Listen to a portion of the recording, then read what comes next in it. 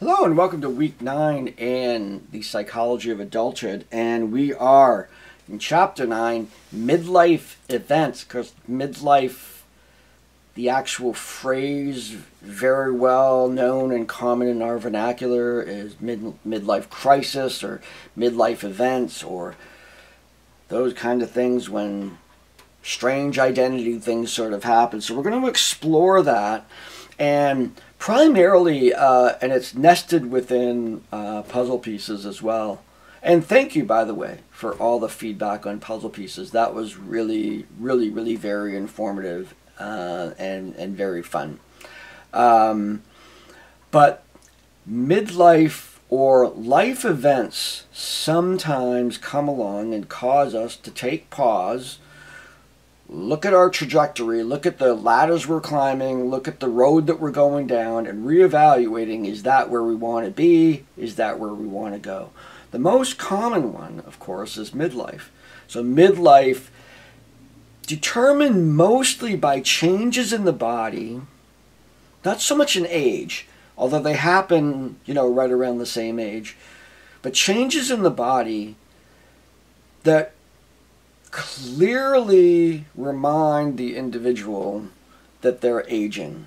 There's a certain point in life at which, before that, we're going along and, our bodies they heal fast, they don't slow down, they have lots of energy, and then we hit 40 something, maybe even earlier, maybe later, and things are not quite the same, and you don't have quite the spring in our step, can't jump out of bed, certainly can't party the way that we used to, and something has changed.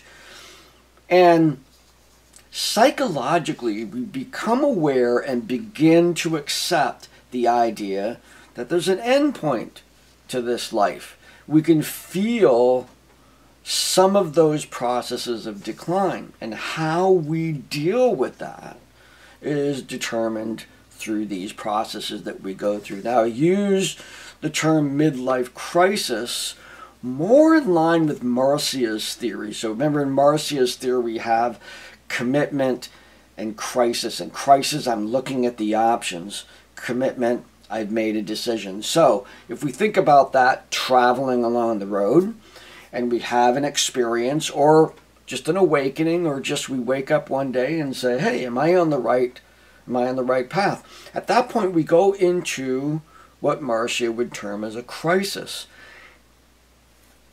It's not a psychiatric emergency. I don't need Ativan. It's not that. I am simply questioning. It could be someone may have that kind of really strong emotional crisis, depending on the event, depending on their identity status at that point. But it might be it's a point at which we kind of question. We take all those things about our life, and that's what can make it sort of overwhelming. Some big things maybe that we have highly committed to, and we go, wait, is this really where I want to go? I'm aging.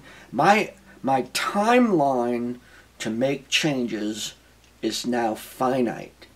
So if I'm going to make a change, I need to make it soon. Otherwise, it'll be too late. And that internal pressure can bubble up for a person questioning what's going on in their lives and making decisions now. So maybe questions that have been on the back burner for a long time, and now they're coming up and saying, hey, if I'm going to do this, hey, if I'm going to learn how to play bass guitar, I'm going to do it now because I'm running out of time. That kind of thing. So in the discussion, what I want you to consider is, if you are at the age in which you know what I'm talking about in terms of your body's functioning, or if you've had previous experience, maybe a breakup, a change in job, the kids leave, the kids arrive, any one of those things that sort of make you stop and say, hey, I've got to, take a look at my life.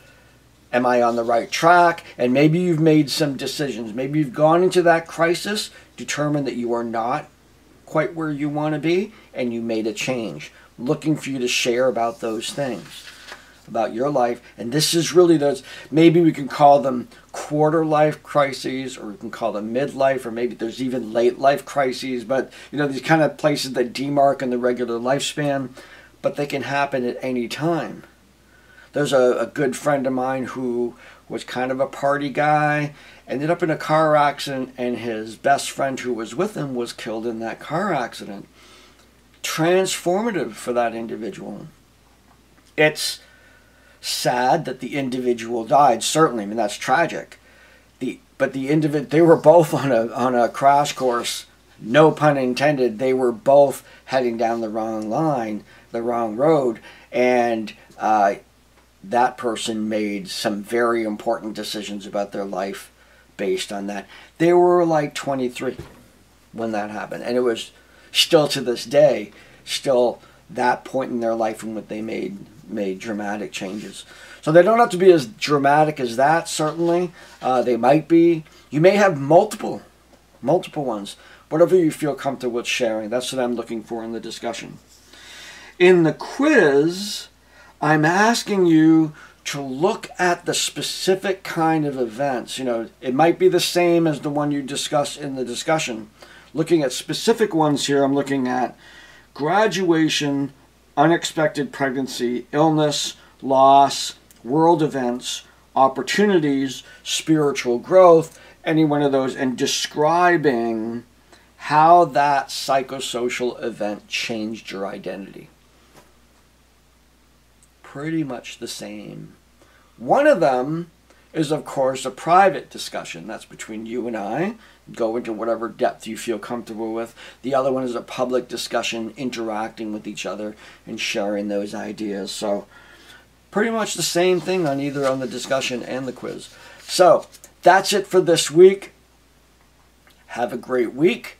And it's getting cold out, isn't it? Yep. So anyway, have a great week, and I will see you next time.